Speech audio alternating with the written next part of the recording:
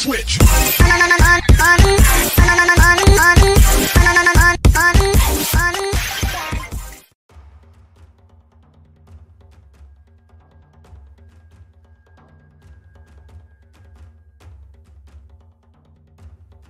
Chevrolet did a lot right with the 2018 Equinox.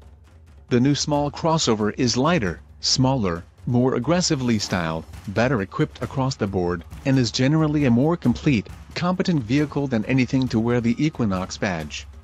Due for this year, the 2018 Chevrolet Equinox will be offered in L, LS, LT, and Premier trims. It went on sale at the end of March. The Equinox earned a 6.6 on our overall scale, which reflects our preference for the new body and its good fuel economy.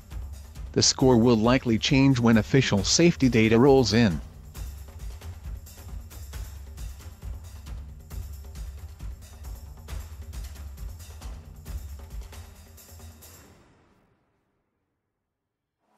By shaving 400 pounds of fat and cutting 5 inches between the wheels, the new Equinox looks more like a true contender to the Honda CR-V, Ford Escape, and Toyota RAV4, rather than a plus-size entry among fiercely competent crossover competition. But beneath the smaller, svelter body is a smarter vehicle. Turbochargers supplant a bigger engine in the Equinox, and promise torque that's easy to exploit and fuel economy that challenges the segment's best.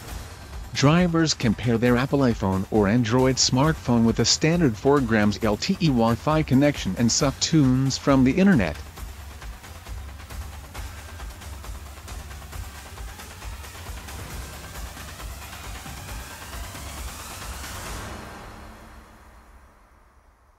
HID headlights illuminate the road, while vented seats blast the driver's backside with cool air.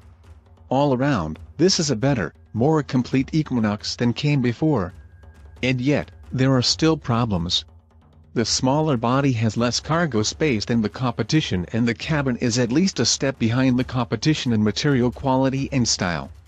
The fascia is polarizing, the rear end looks like a minivan, and cutting-edge safety equipment is limited to the range-topping trim, which is itself way too expensive.